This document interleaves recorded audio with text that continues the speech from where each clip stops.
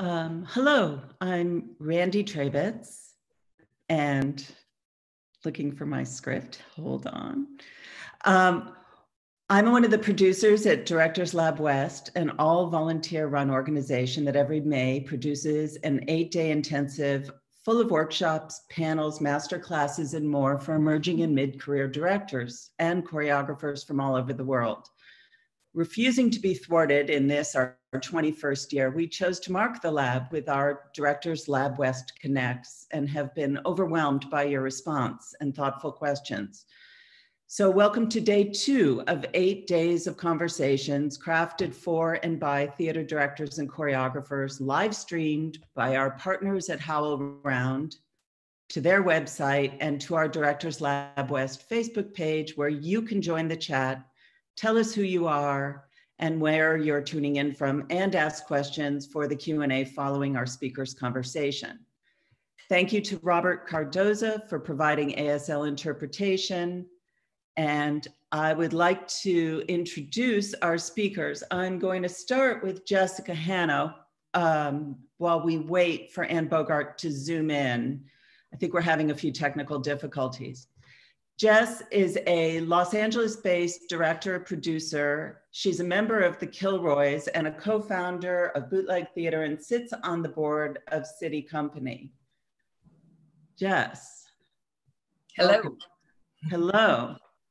So I think there's so much to talk about, and we can begin with maybe some of the conversations and questions from our robust registration.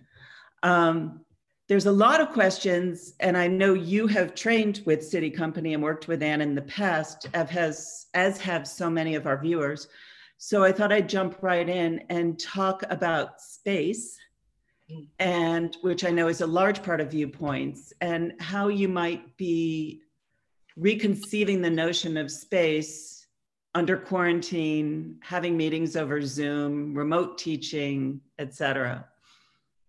Well, lots of new frames to work in, right? Totally. Yeah, it's very interesting. I am been thinking a lot about the tools that I have in trying, because there's an overwhelming sense of, I don't know, right? I don't know how to do this. I don't know, this is a whole new form. I don't know, how do I take what I do and put it in here? So trying, when those moments of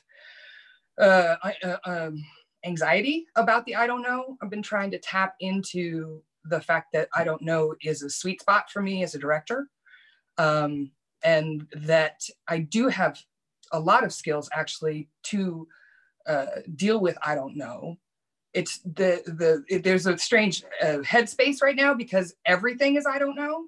So it's like we're swimming in a sea of I don't know. So how do, it's so overwhelming. But then to remember, like, oh, I do have ways that I can deal with this, or ways that I can find a way through or in, because through seems far right now.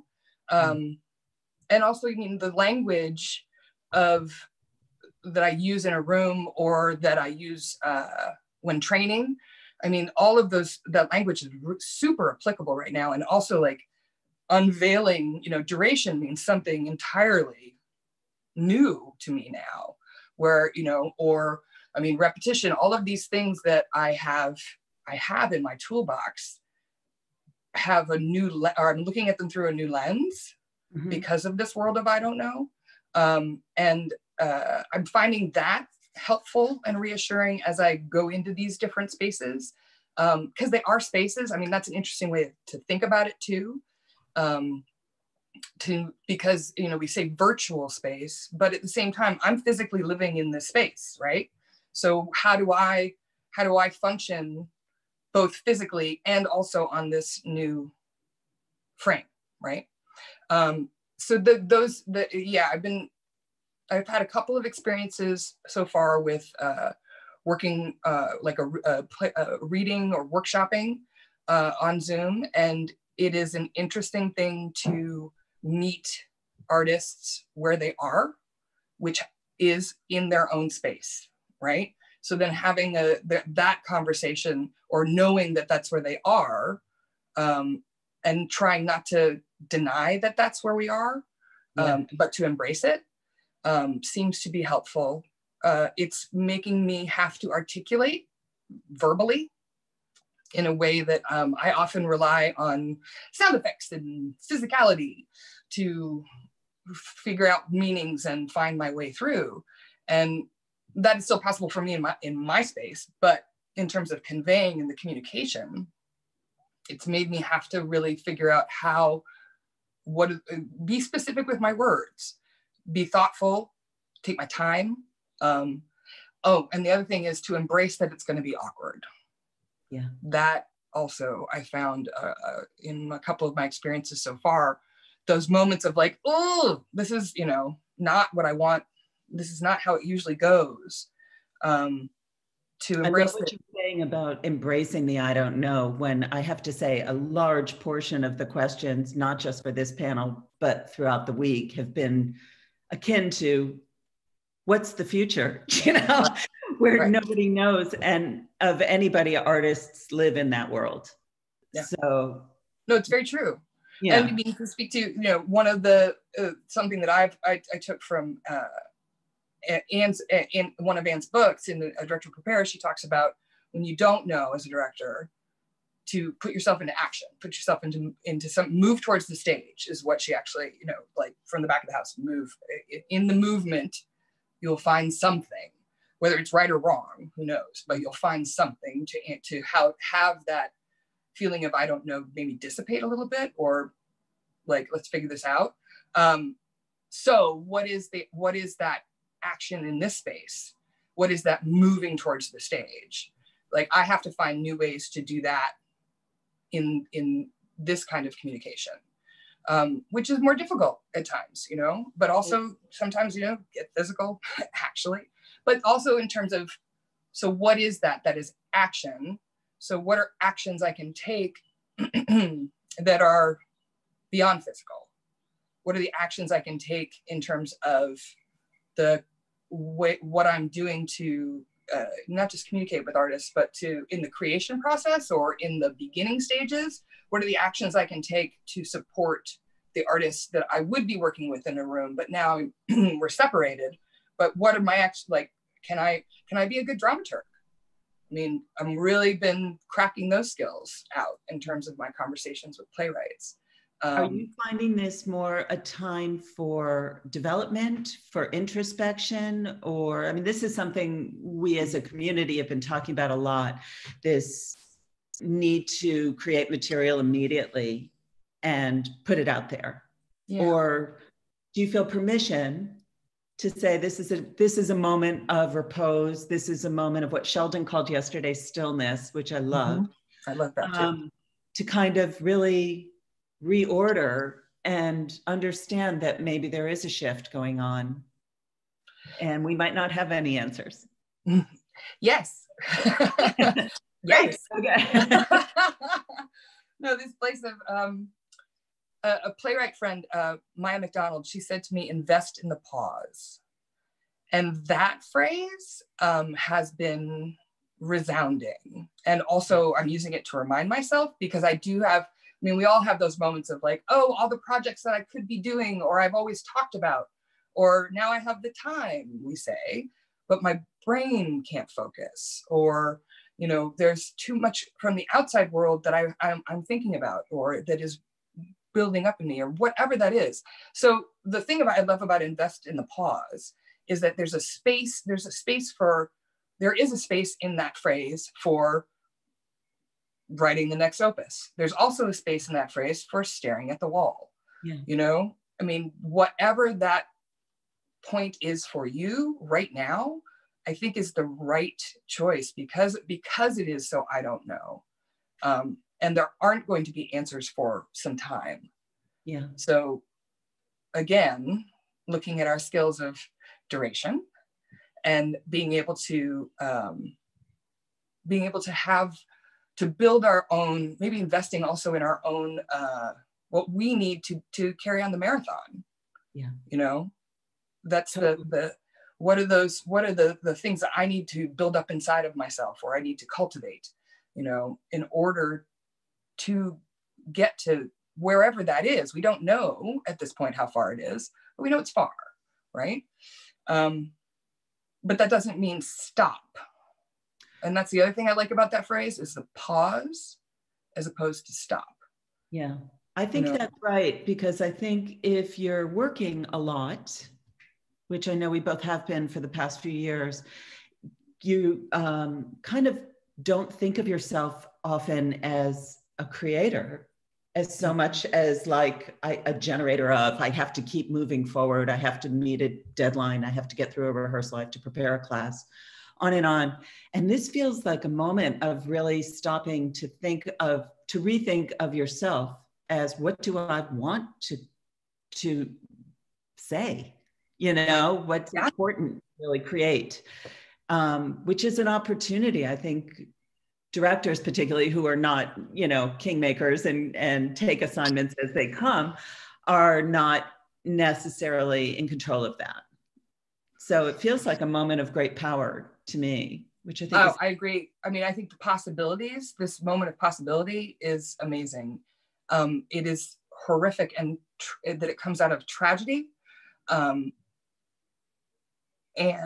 it is also a positive. There is, I have hope because of the way that we are all, I mean, I feel like the accessibility that we have between it has exponentially increased, both for artists to talk to each other, but also to see each other's work in a way. And no, it's never the same as being there live. Trust me. I love live theater. It's one of my favorite things to make. It's also one of my favorite things to do and watch. So as I say these things, it is not that anything is a replacement for, right. You know, it is if nothing else, it's reminding me or making me cherish more the things that when I do miss things, I'm putting them into this thing of like, remember that for when you get back into a room, remember that when you're sitting in an audience again, because we will be. Right. So how to bring this awakening? I don't know. Yeah, I know. It's like, I mean, I don't have quite the right word for it. Again, trying to be articulate in this place of like, ooh, what is this? But because some words ring really true today, and tomorrow they might be a little different because of this sea change, right? And we still haven't been able to put our feet down yet, which I think is okay. I mean, there's that, you know, that wonderful thing about another image that's been in my head quite a bit is that moment in the chrysalis where the caterpillar goes to goo, right? And you don't know what it's going to be. We're kind of in a moment of this. It's very unexpected and forced on us. But, you know, what could we be? What kind of butterfly? Maybe not even a butterfly. Right. You know, maybe it's going to be something even more glorious. Who knows? But we have that. What you're saying too about aligning ourselves with our beliefs, this seems to be a time in terms of our art aligning with our beliefs. Also, people becoming more aware and invigorated by their communities. In terms of how do I want to include my community? How do I want to serve my community? I think artists, I mean, we're speaking of, you know, the tragedy and the grief that is a part of this whole event. Artists are going to be, we are and will be very important to the processing for society of this giant collective grief. Absolutely. I mean, that New York Times cover today, I mean, just whew. Yeah. Blessings on all of their hearts. I mean, but how, you know, and not to say that we all have to make art about Corona. I mean, I don't know. I personally, I get how, like, I don't necessarily want to go see a play about someone stuck in an apartment like me, you know what I mean? But at the same time, those ideas, those thoughts about what we are contemplating in this place of isolation, those could be helpful in the art. I'm wondering, I've been thinking about this a lot. And it's also a big projection, but how this experience is going to change our relationship to our audience once we are back. I mean, what you said about community, I understand absolutely, but I think not just the artists and what we've been going through and what we want to create, but what our community, our audience might be feeling or open to seeing, or are they seeing with different eyes now that, in a funny way, this kind of Zoom platform is oddly more intimate than sitting in the back of a large house? Mm-hmm. You know, you're right up in everybody's face.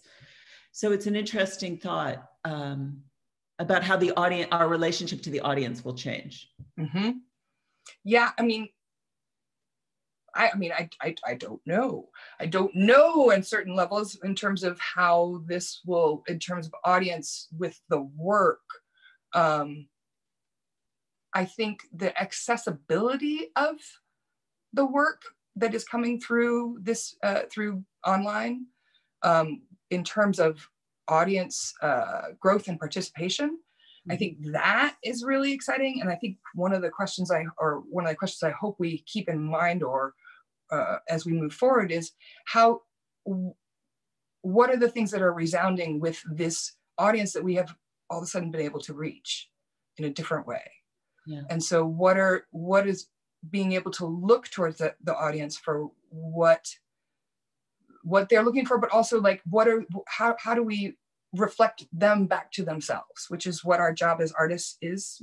So acknowledging the fact that our audience has expanded in a way, I mean, in a national, international way, just in terms of reach because of online. So then how do we keep who all those people are in mind as we move forward with the stories we want to tell, and also the people who we want to see telling them. You know, I've been seeing so many models of projections of theaters trying to reopen with social distancing, and outdoor theaters with little boxes where people go. And I thought to myself, often as well, in preparation for this panel today, it looks like the audience is participating in a viewpoints exercise. You know, because now their space has been defined and they're way into it, and the amount of space they're given and how they can explore it. And I thought, that's so interesting. Now the audience is having a very theatrical experience as participants just by coming into the space. It's changing the way we think about space, which I think is fascinating. I think it's fascinating for people with your training and Anne's, you know, to explore that in a, I don't know if it makes it naturally more, just naturally immersive, or if there will be a lot more immersive theater for the audience to share their experiences as well. I would not be surprised. Oh yeah. I mean, I know that there are folks making immersive experiences right now that you can participate, you know, you get pieces of through social media or through some other form of the online, and you are participating, you know, as in your world, but you're still participating as a group. And there is something about the collective experience that is part of theater, that is still happening. It's just happening very widespread, and we don't get the feedback. I mean, that's the other thing that's so interesting about doing work online, is that part of we're not getting the immediate feedback, the live, you know, vibe between, you know. Anne actually has this thing about the mirror neurons, right? That the mirror neurons are part of what crackle when we're sitting in a dark theater, and we're all crackling together, right? And then the recent research about hearts beating together, right? Yeah. So that's part of, like, again, those moments where I'm like, oh, this is one of the things, put this in the list of things I'm going to be grateful for when I get to sit in the theater again. At the same time, how is that, could that be happening right now? And I'm just not in the vicinity of it physically, right? You know, an invisible reaction, right? Yeah. But I mean, it's interesting to see people having collective or having opinion. I'm seeing stuff online about plays that people like, say the National Theater Live. Like I've seen a lot of people talking about The Streetcar because they put that one up this week. Right. And you know that, so then there's a collective conversation happening between that's literally across the world, as opposed to, you know, the one, you know, I mean, a very rarefied and sometimes, you know, elitist version of an audience, right? Because of the access.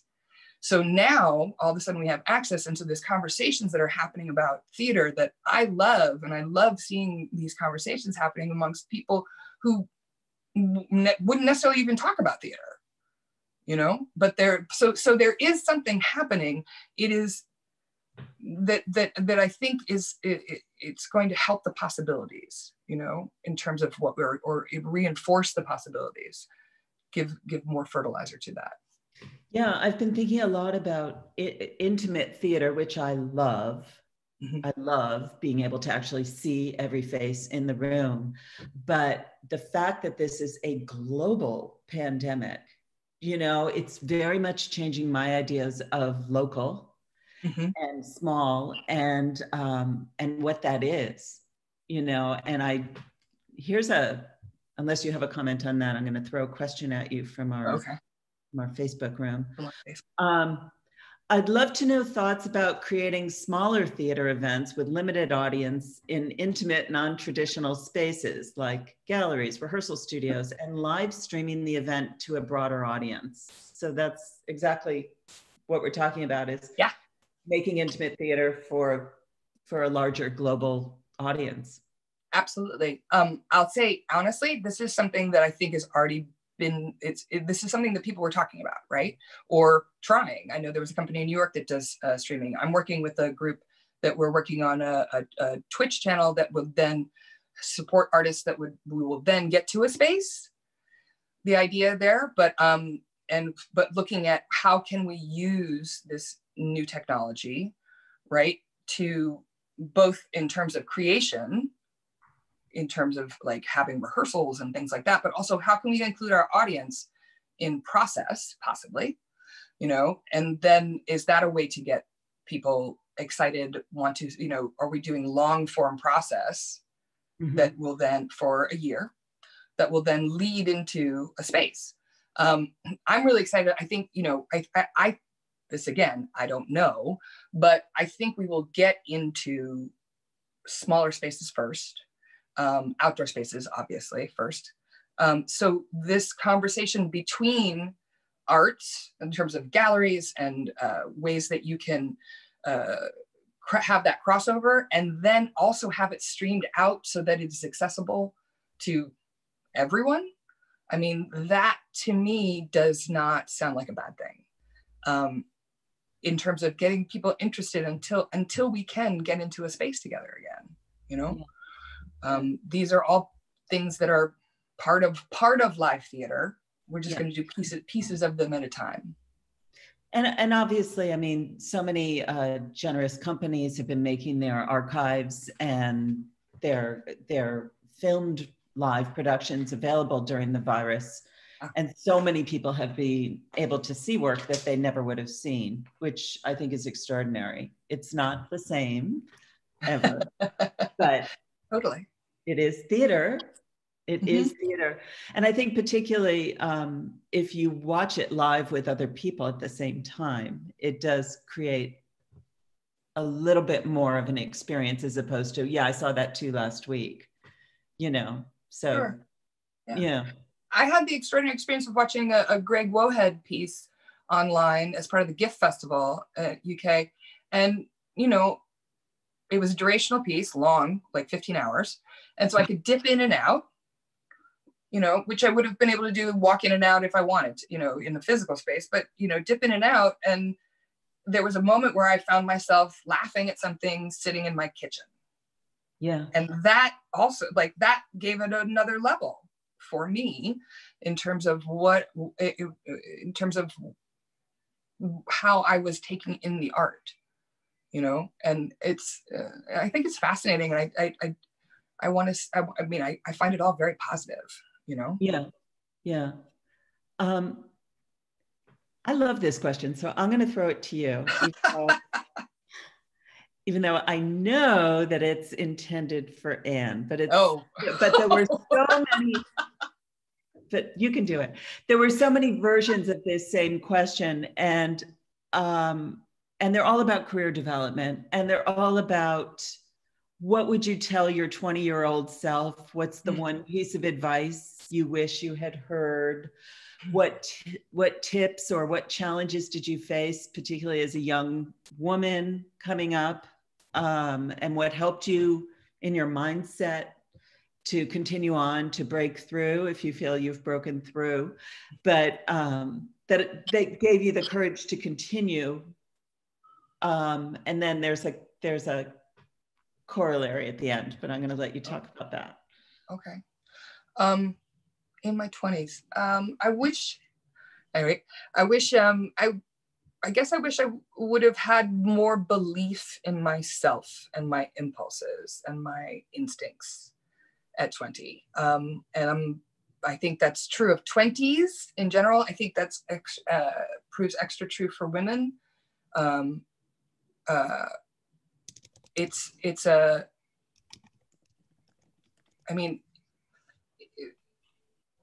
I personally was very lucky in that I didn't experience much like door shutting in my face because I'm a non-cis male, but I definitely think that a lot of it is it was in my head. And, you know, I guess that's the thing. I would have said, hey, Jess, you can do this, you know, in some form or another. And I mean, still say that to myself, but, you know, but back then, I think in terms of where my trajectory was, like, as I was very like, where is my place in this world? I know I know I want to make theater. I know I want to, this is what I love, but how do I fit into this world? And yeah, I mean, one of the things I think that I try to do as much as possible is to mentor and offer space for people to try and fail with me. And I wish I had had more opportunities like that at a younger age. I did get them, I would say, in my 30s. But if that had happened in my 20s, I think that would have, I don't know, well, who knows? But that's what I really would have. I mean, I think that kind of support to go for it, you know. Certainly a generational difference between my generation and those coming up now is there was an attitude that there was room for one woman at a time. Right. And now I think for women to be supportive of each other, to kick the door open, to mentor other young women, it's, and to realize it's kind of, if you look at the presenters on this panel, it's very female heavy. And those just happen to be the people, you know? So there's a sea change coming. Yeah, I think that, you know, and the more that we all can, like you say, I mean, each one pull one, the turning to each other and making sure that the, you know, it's not just opening the door. It's not just pulling back the chair. It's literally like, here's the table and like, oh, here's some food to eat. And I'd love to hear what you have to say, you know, and what do you think of how do we make this better? So doing, you know, hoping for that for myself, but then turning and being like, okay, I'm going to do that for as many people as I can, because that's also, again, how we're going to change this landscape, you know. And what would you say to new directors who are trying to learn their craft now? During this time, they will forever be the Zoom generation, or you know, I came up during COVID. It's going to mark people in time, I think, the experience. Well, how to think of that as more of a badge of honor as opposed to something that was, you know, I mean, yes, it's been foisted upon you, and this is, you know, on so many levels, this is terrible. But how can you make that thing that is going to define, quote unquote, this generation? How can you make that something positive and good and help to move the culture forward. I mean, it seems like there's going to be, I mean, there's stuff that, I mean, I'm learning at the same time as there's going to be ways that minds that are younger and more adept at technology, period, than myself, are going to do amazing, innovative things, are doing amazing, innovative things. You know, I don't know if, did we talk about this? Did you get to see the Peter Kuo directed In Love and Warcraft that he did with the ACT MFAs? You had to RSVP, it was a private thing. Yeah. But the way that he directed, I mean, and literally, and like, it wasn't like, oh, no, this is directed. This was choreographed, blocked, worked on. I mean, the script was worked on, the scenes were there, you know, and was it live? No, it was not live. And it was not that, but it was so exciting to see someone using their directing skills to help tell the story in this medium. Absolutely. And that is absolutely possible. It gave me a lot of hope. And, you know, it also gave me, you know, it's just like, oh, and also the reality, that's a lot of work. And it's a lot of work that, like, you know, I don't wanna, because that's not how we do it. Right. But, you know, it was pretty revelatory. And so we're going to have to, maybe, you know, I'm going to have to work outside my box. I'm going to have to work harder in certain ways. Like I said, I'm going to have to feel awkward. And that is not what I wanted to be feeling at this place in my career. Right. But that's what it is. Historically, we've gone through, at least, you know, kicking and screaming in terms of accepting new technologies before. Mm-hmm. You know, absolutely. So, I mean, when computer boards came into the booth, and no longer was it a connection between the operator, it was just go, go, go. Right. It was an adjustment. So, you know, I think we're all capable of moving forward. And I agree with you that those people that have grown up with a digital universe at their fingertips are probably more capable, certainly, than I am at making the adjustment. Lots of questions about commerce.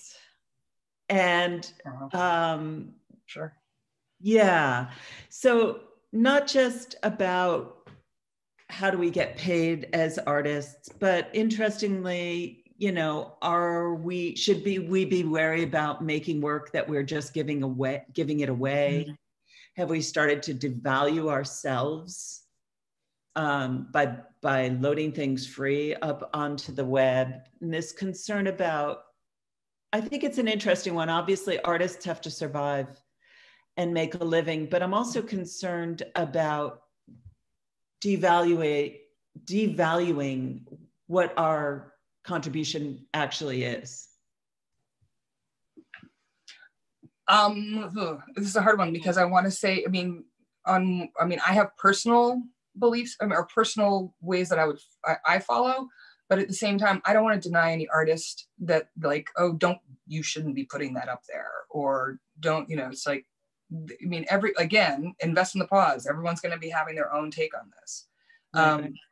I do think we do need to be careful about in terms of ownership, especially in terms of playwrights. Be very respectful of playwrights and their rights and their stories, and their plays, but to be hopefully in conversation with those playwrights about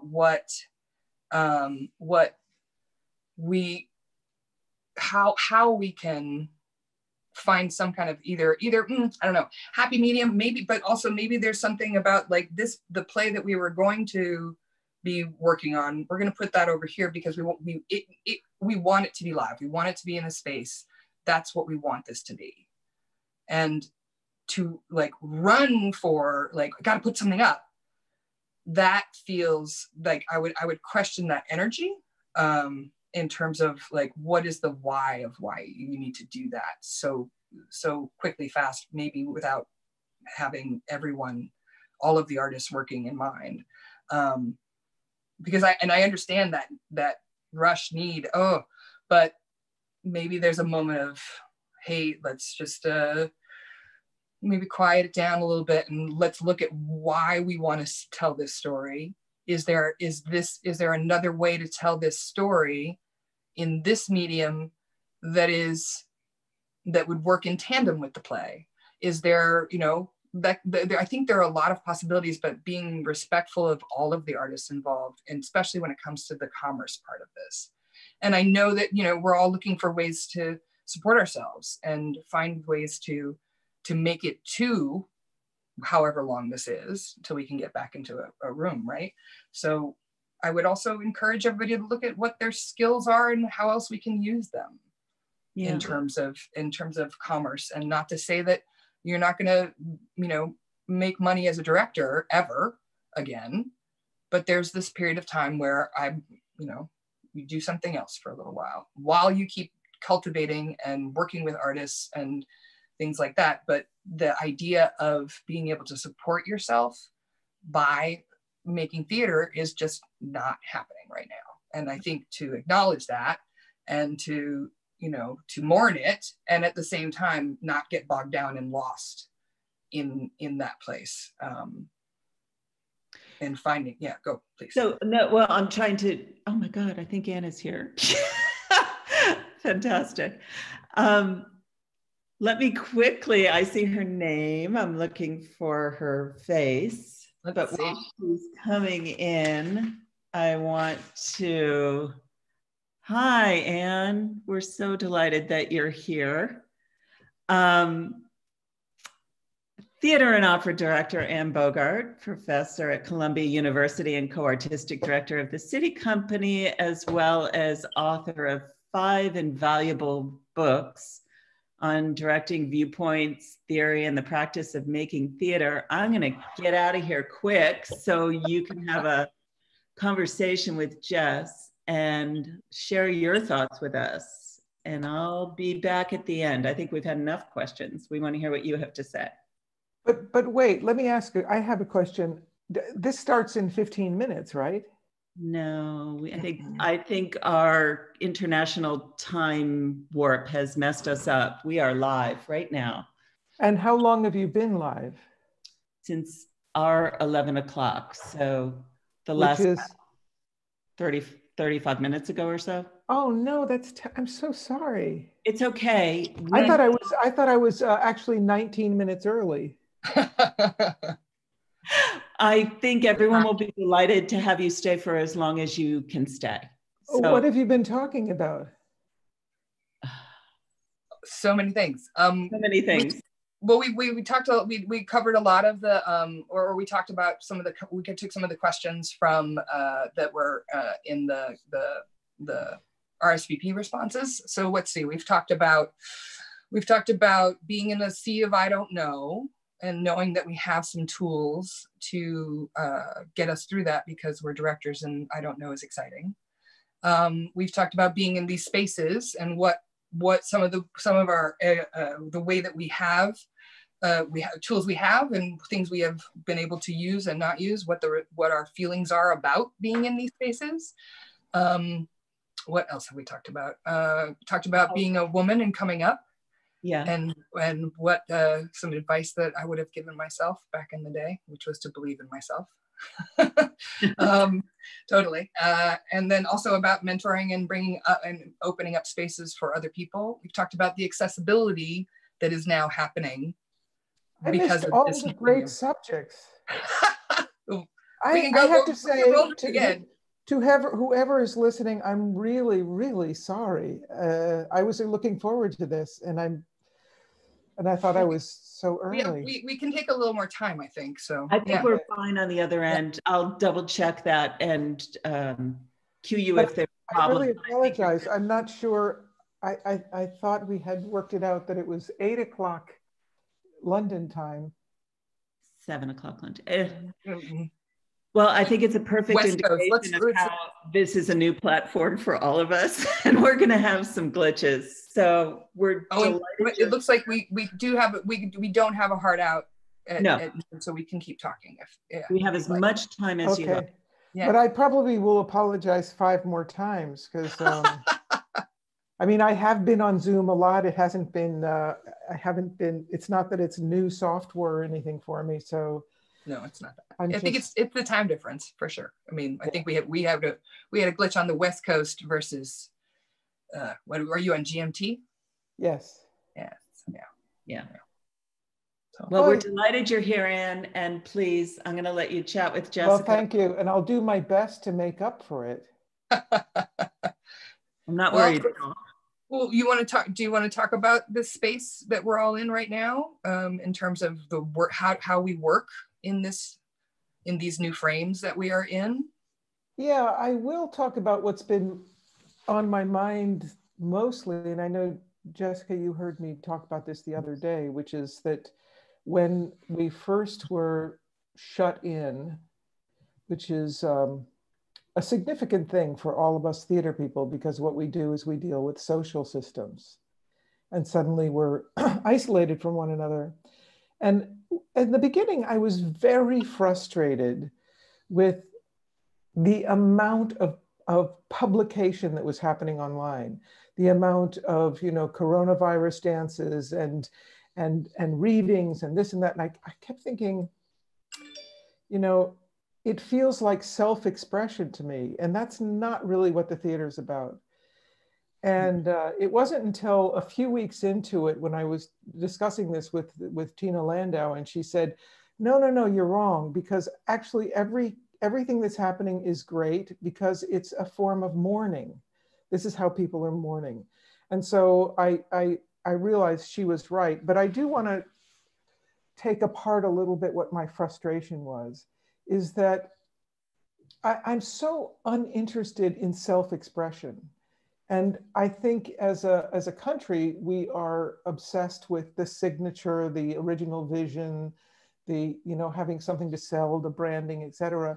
And yet the theater is something that is really not self-expression. It's actually, if anything, it's eulogy. It's actually giving voice to dead people. It's looking back and remembering and actually allowing them to enter into us and to speak through us. And so certainly there's a frustration in not being able to be together sharing space this way.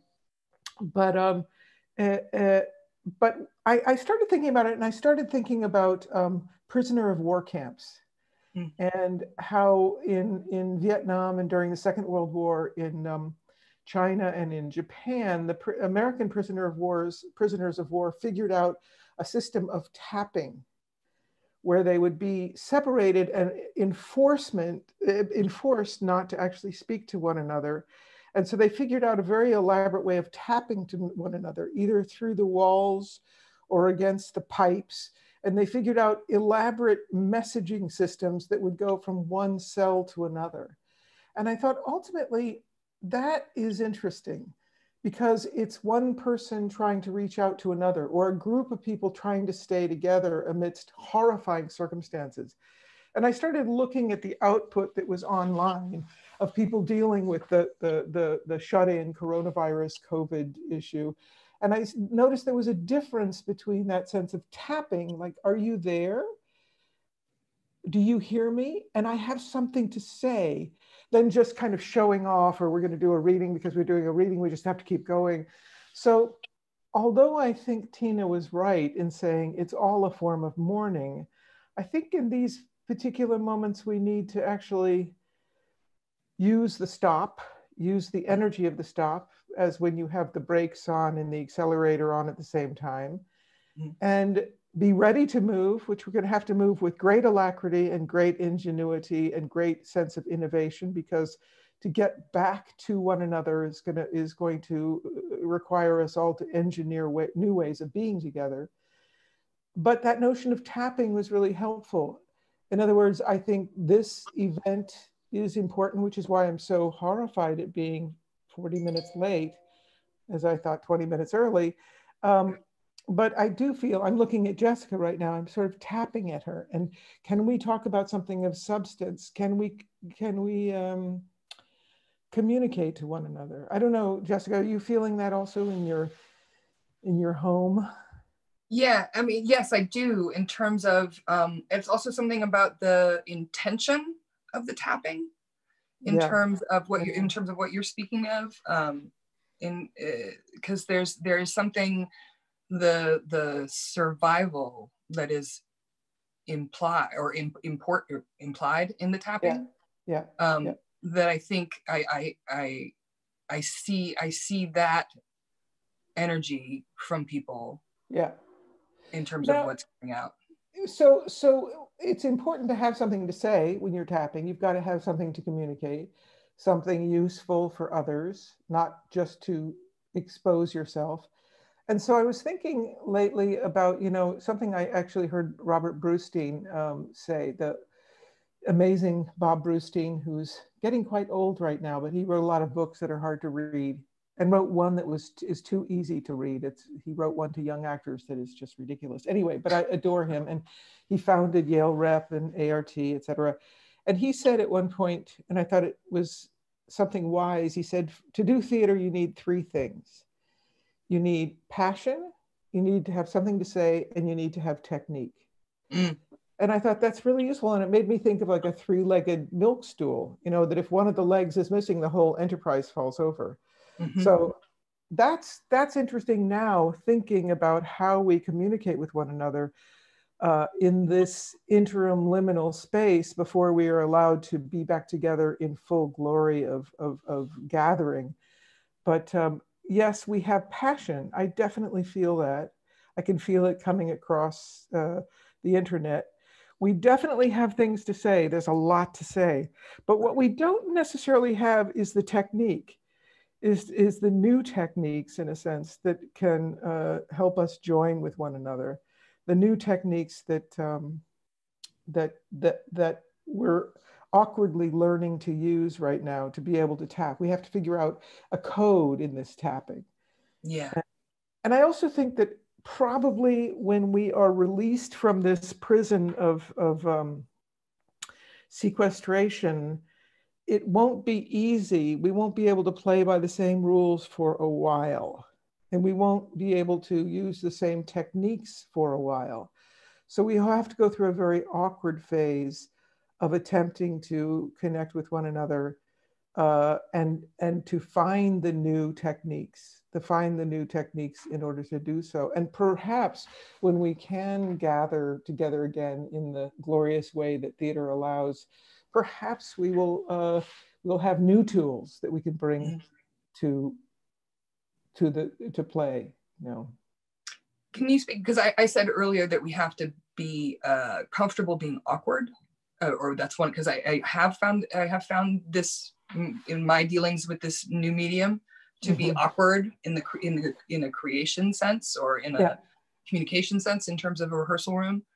How are you finding, in terms of like, how is it to revel in the awkwardness? Well, it's not only awkwardness, it's also uncertainty. That we have more uncertainty. There was a beautiful article in the New York Times today. It was actually an editorial about how human beings don't actually have a clue.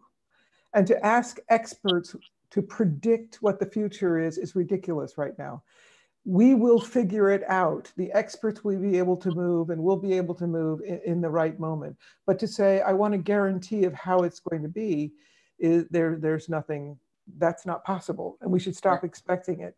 But what we do need to do is to learn to be more comfortable with uncertainty, to learn what the neuroscientists have been saying for the last 20 years, which is you actually have very little to do with controlling your life or the world around you. You think you do, but in fact, you just nodded, thinking now that you nodded because you were free, but you nodded and then you agreed. That's what we're learning from neuroscience, which is interesting in the theater, certainly in terms of behavior.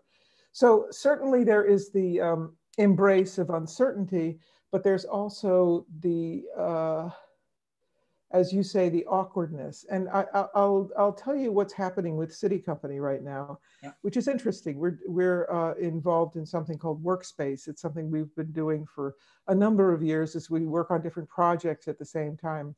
And as soon as we were in Minneapolis performing the Bacchae, we had just opened it, big production. It was going to have a nice long run. And then the next thing we were going to do is to go to Singapore for another long 6 weeks to work on the Three Sisters there. And then we were going to go to Saratoga. Well, like everybody else, all of that was pulled out beneath us.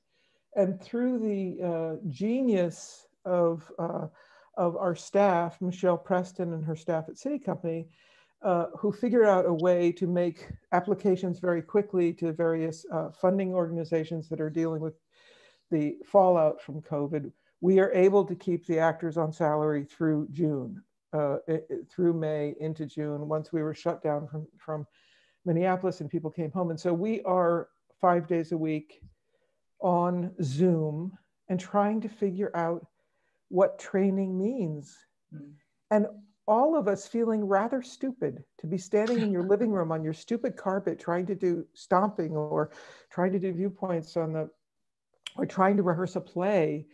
And it feels sometimes, as you said, awkward. It feels, is this necessary?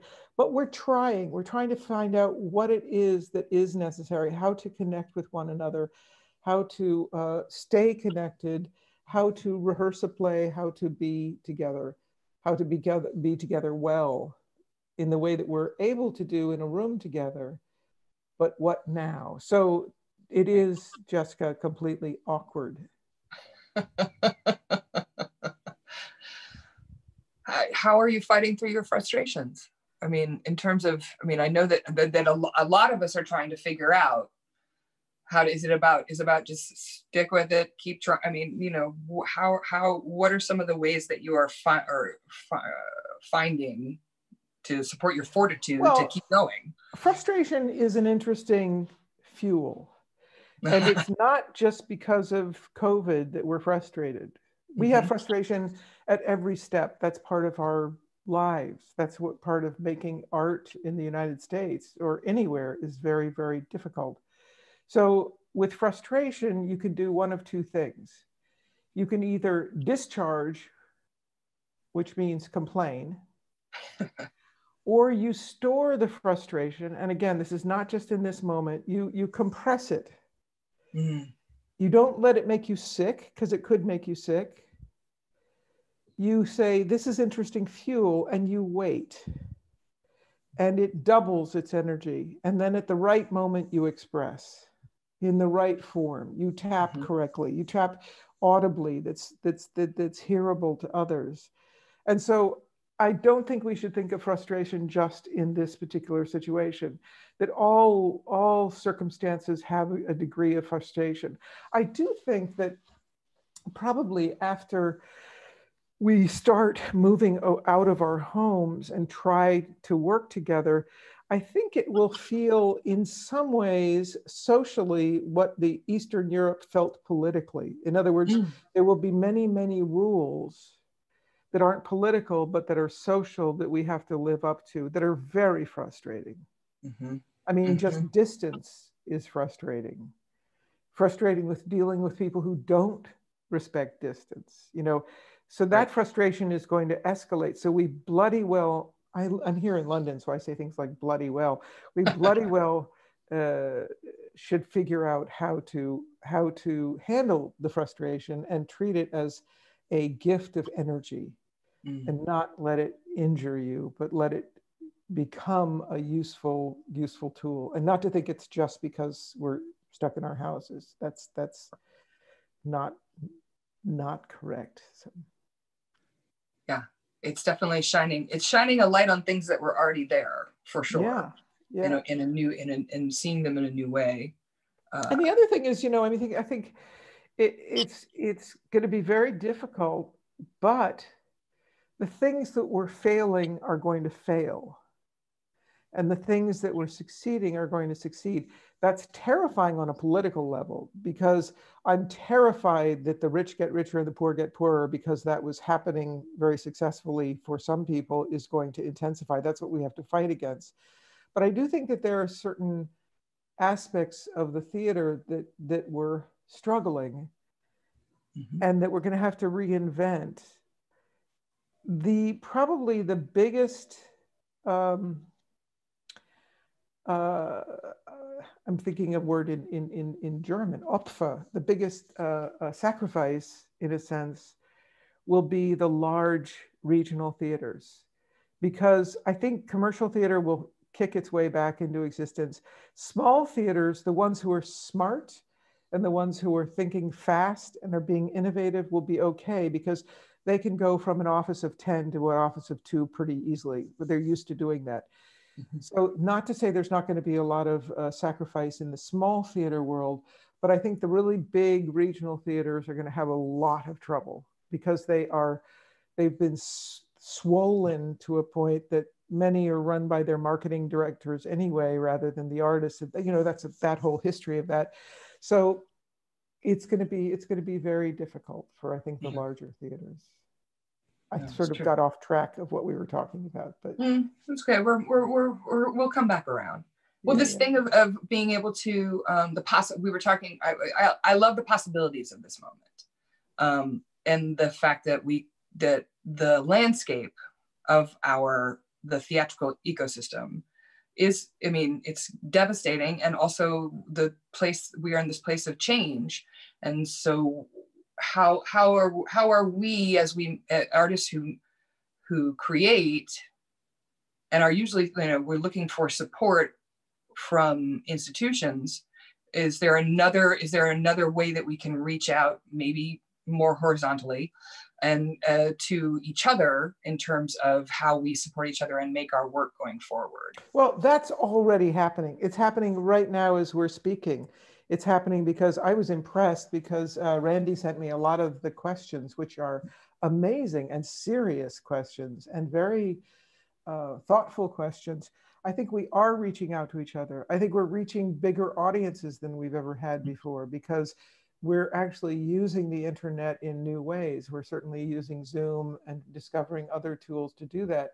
So we're actually intensifying social distancing. Actually, I think social distancing is a misnomer. It should be physical distancing. There is a great deal of social intimacy happening right now, and a great deal of what you call horizontality, more than ever. I remember first when I was first confronted with having to, say, teach classes at Columbia on Zoom, I was horrified. I think this is never going to work. But somehow, I'm not saying I was able to teach directing necessarily on Zoom. The directing students made jokes about, yeah, we're going to be doing everything with puppets now, right on tables. But what did happen is a deeper communication, a deeper dedication to one another, a feeling I feel very much, both for a city company and also for my students, I need to be there for them. I'm also on the board of the executive board of the SDC, and it's been an extraordinary honor to be with this group of people who have all come together and made 100 committees, because there's now thousands of directors out of work suddenly. And suddenly we have to organize, and we have to think in new ways, and we have to think about what safety means returning. We have to think about how to use the media. We have to think about the fact that a lot of regional theaters, as they say, are suffering, and they want to actually take old material and broadcast it. And they're calling a lot of directors and saying, I'd like to use this this video from your production in 2015. Can I do that? And you want to say, yeah, but you also know that it's a video that was taken by one camera at the back of the house, because Equity doesn't approve of shooting a performance, and all the actors look like little blurs, and the sound system is horrible. Is that what we want to show to audiences around the country? Wouldn't that turn people off rather than get people excited? I mean, it's not like we're like the National Theater or the Met Opera, you know, where we have like 6 cameras. So what the questions that are coming up now are really key and vital to all directors. And so we have to talk to each other. We have to use a collective brain. And I think my puppy's about, you're going to meet Mabel. Oh. Come on, say hello. Come on. This is Mabel. She's a puppy. Hi, Mabel. Aw. Oh. She wants to say hello. Yes. Aww. Boy, being with a puppy during this time is such a wonderful thing, because a puppy's just there and there and there and always there and there again. Just very present. Hey, I have a treat for you. Go eat this treat. Oh, she wants to eat it up here. Okay. Exactly. Watch me eat the treat. she will perform for us now. Yeah. Welcome visitors, you know, I mean, that's again, in this, we have a moment of these moments of live on a screen is also very interesting to me, because it's they're you know, it's not live theater, but there is something happening that's live. So let's, you know what it is, Jessica? It's very simply, we're sharing time. Sharing space in a very, very different way, in a virtual way, but we are sharing time for those who are present in this moment. It's different when you get a video that was shot a few days ago and look at it again, it feels more archival. But to be here, I'm looking at you, and Zoom has really improved over Skype, I have to say. I'm seeing you smile, I feel better. Right. That painting behind you is making me a little giddy. Yes. Maybe I'm thinking of drugs or something, I don't know. But so I think we do share time. Space is a problem.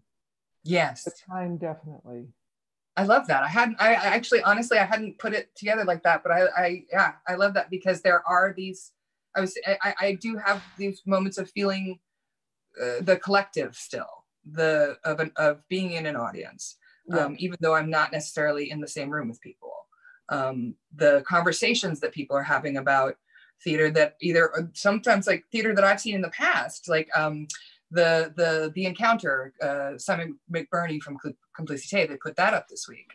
And so then to be able to hear people having conversations about a play that I saw a couple, 3 years ago and was deeply moved by, you know, and I get to watch it again in a different way, which is also interesting.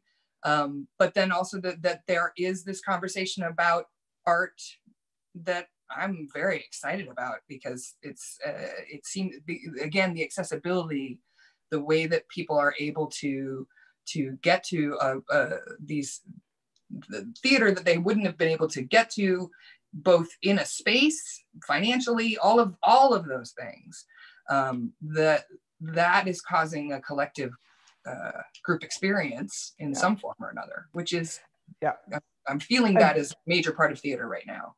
It is, and it's a huge part. You know, it's about sharing, in a sense, with one another. It's about social systems. But the one thing that's missing, and we're not very good at yet, and Lord knows if we should become good at it, is to make something that is really formidable. Like you hope when you work on a play, you're creating an experience that just shakes, and that the audience has to actually handle themselves to come to it and to join it and to use their imagination. That we haven't quite figured out. So I think we've had an acceleration in social, the opposite of social distancing is we have social interactions happening, and interactions as well. But what we haven't figured out how to do is to build things, and to build these works of art, to put it simply, you know. And the question is, do we need to? We're going to be out of Zoom at some point.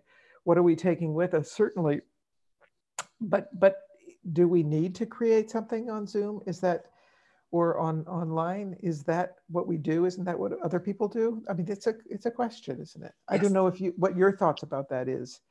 I have similar thoughts, or because I think I'm very curious about this for process. I am wary of it in terms of production for like a paying audience. I have seen a couple of I guess produced for Zoom, but they were private. And they were exciting, and I learned a lot.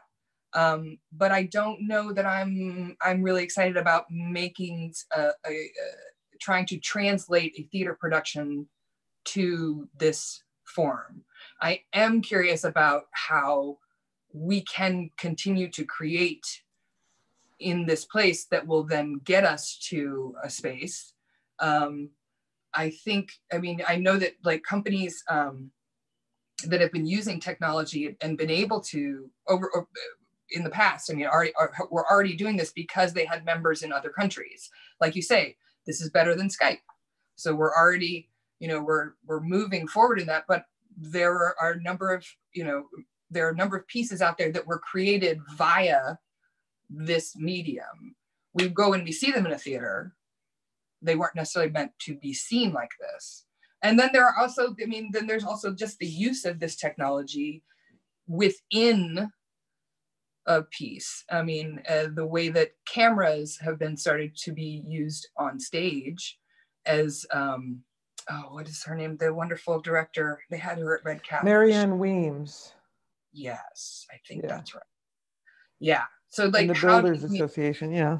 And how you bring those elements that are that we have already started to try to develop and use, and how to bring these into. I mean, we will be probably forever talking about the boxes, right? The boxes will become part of our language of expression in some form or another, whether it be in the theater or on television or wherever that goes.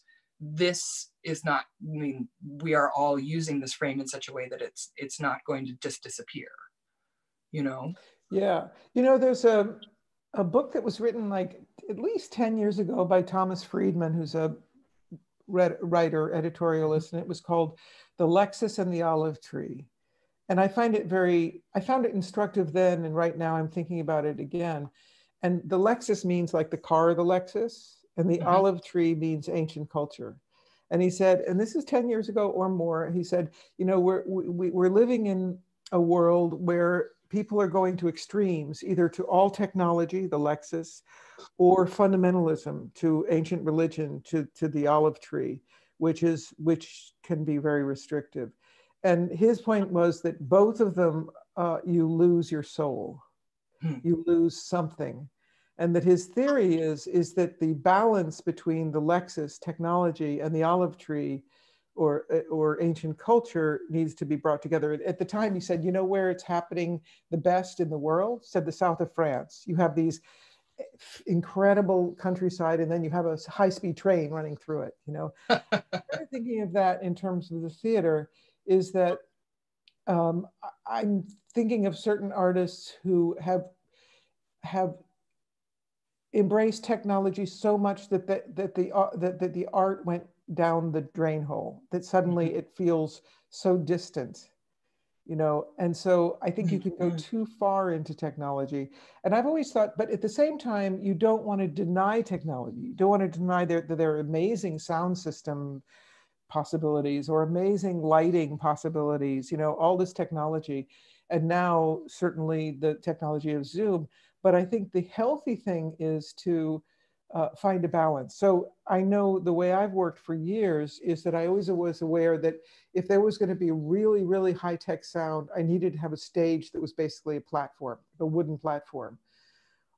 Or if I was going to do something that involved something scenically complicated, I had to really simplify and make acoustic the other elements.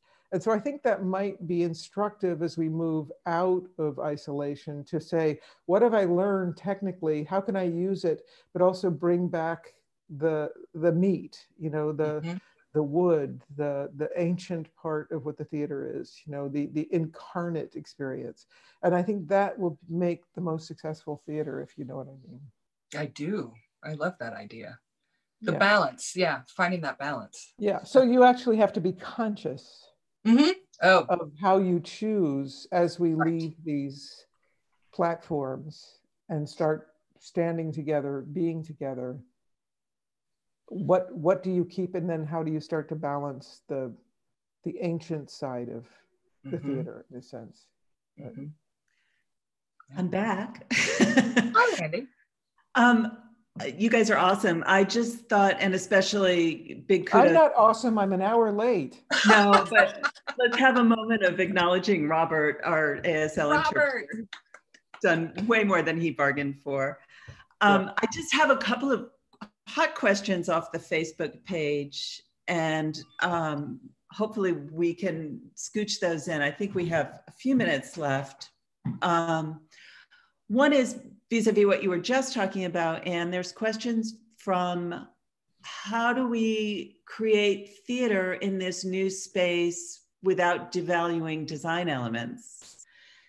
You know, this is our first time as Directors Lab going outside of our usual small cloistered audience. And so we have a lot of people from all different facets of the theater world tuning in, obviously, including a lighting designer in this case, who feels a little left out of the conversation, understandably so.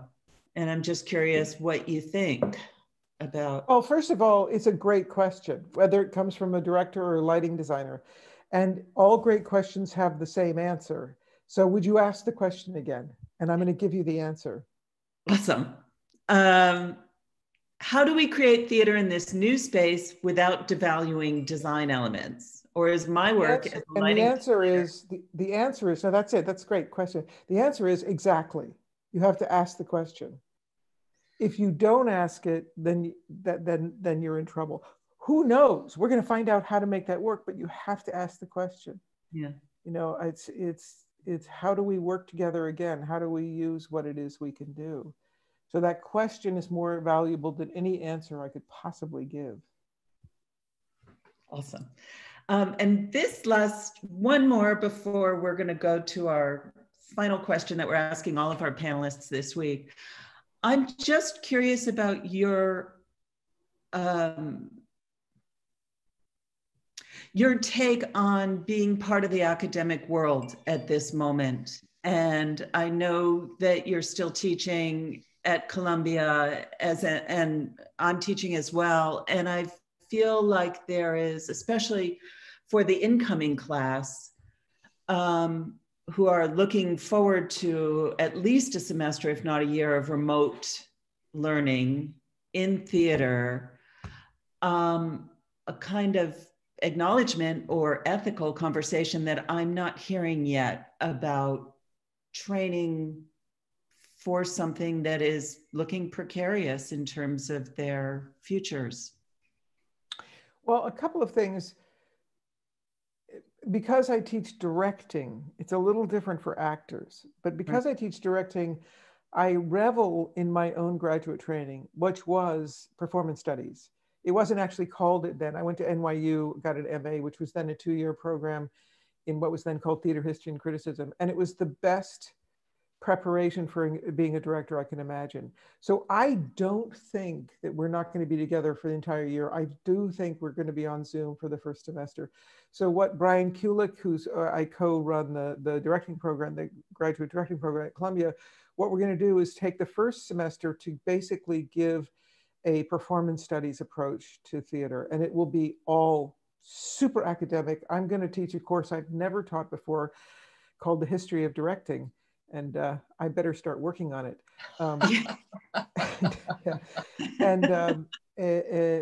It's going to be, I think, fantastic. And I hope to give the students everything that I was able to get from my own graduate studies. And what that was an appetite for study. In other words, in 2 years, I couldn't possibly read. It was a program that was then run by Richard Schechner and Ted Hoffman and Brooks McNamara, you know, these amazing people. And so it was about the anthropology, sociology in relationship to theater, as opposed to, you know, the strongest line on stage is a diagonal. I make a joke often, the strongest line on stage is diagonal, poof, you have your MFA. In some way I can, that Brian and Brian is much more of a brilliant academic than I am, but is to spend a serious and rigorous semester and concentrate on academic study, on historical study, on rigorous theoretical study. And then in the spring, when I believe we will be back, I think that's going to happen, is to do a lot of production, like enough talk, enough study, enough writing, enough reading. Let's get it on the boards. We've never done that before. Usually we try to, over the course of their 2 years of training and then their 1 year of no training, but making theses and internships, we usually sort of weave all that through and very carefully make sure that by the time they're finished, they have that background, but we're going to stuff it all in. And The other thing that really surprised me, and I don't know if you found that with your students, is the students who are now moving into their second year and the incoming students, for the most part, are so relieved they're not in the job market. They're so happy to be in school and relieved to actually have this time of grace. And that's another way of looking at it. And I realized, I thought, oh, right, I get that. It is a special time for them, I think. And I think that you have to, if you're going to go into this kind of study and teaching, you have to think that way. You have to say, I'm going to line myself up so that it's working for me and for the world in general, for my usefulness in the world rather than against it.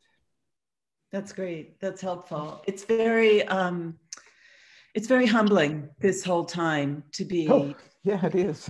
Especially. And in my case, so many of my students are straddling the job market while they're in school and, you know, in small multi-generational homes. And it's a balancing act for them to, you know, find a quiet space with good broadband to stay in school. So there's a lot of balls in the air, you know. Those are real obstacles. I mean, the financial obstacles are so huge. Huge. Yeah. And it's made me I feel more responsible to the students than ever. I mean, we're keeping in touch all summer long, which I never usually do. You know, we need to be there for each other, I think. Yeah. No. And what's important is they need to know that we're going to do this together. And I mean that in general in the field. It's not like, oh, you young people have to figure it out. It's no, we're going to get in the trenches and we're going to all figure it out together. We're going to figure out how to move forward. So yeah, I agree with you. It's been a balancing act between being a therapist sometimes in the classroom, you know, and the compassion, and still trying to push forward to get something of value out of the subject. Yeah. So yeah. I'm going to ask you our stock last question. If I can find it in my multiple scripts here. It can't be that stock then, can it? And I think I actually wrote it, but it's been an unexpected morning. So in closing, could you briefly share something you've learned or discovered during this quarantine period that you plan to incorporate in your practice as an artist? And Jessica, you want to go first or me? I'll go first. Okay. I think this, I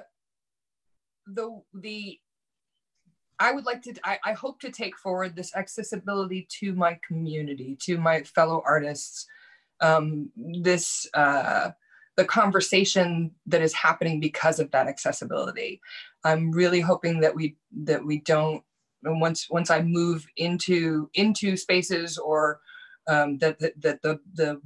those actual, like the actual walls don't become walls of communicating, in terms of my awareness and my curiosity about the whole landscape and the whole community.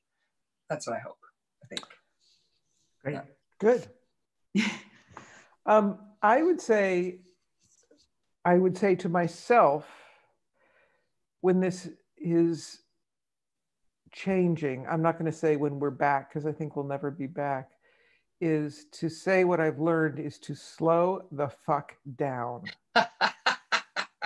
We've been going faster and faster over the last 30, 40 years. The pulse and the time signature of our world has sped up to a place that is inhuman and inhumane. And I would just want to repeat, slow the fuck down. I'm printing t-shirts as we speak. Slow the fuck down. That'd be a great t-shirt. It really would be. Anne Bogart on tempo, slow the fuck down. Thank you so much. And thank you, Jess. And especially thank you, Robert. You've been awesome. And Can I just once again say, I'm so sorry about this time screw up. It's actually, I think terrible. our viewers got double for their money, which was free anyway. So it all worked out and we're delighted. We also want to acknowledge our longstanding partners at Stage Directors and Choreographers Society, the Pasadena Playhouse, Boston Court Pasadena. We look forward to reuniting with them next year. We hope you'll join us again tomorrow for an amazing conversation between Anne James and Carly Weckstein, who will be discussing using intimacy direction to create a culture of consent post-COVID. Thank you for being with us today, and we hope this conversation sparks a whole lot more. Farewell. Thank you, guys. Sorry. No, you're great. don't you worry. And video out, mute out. Here we go.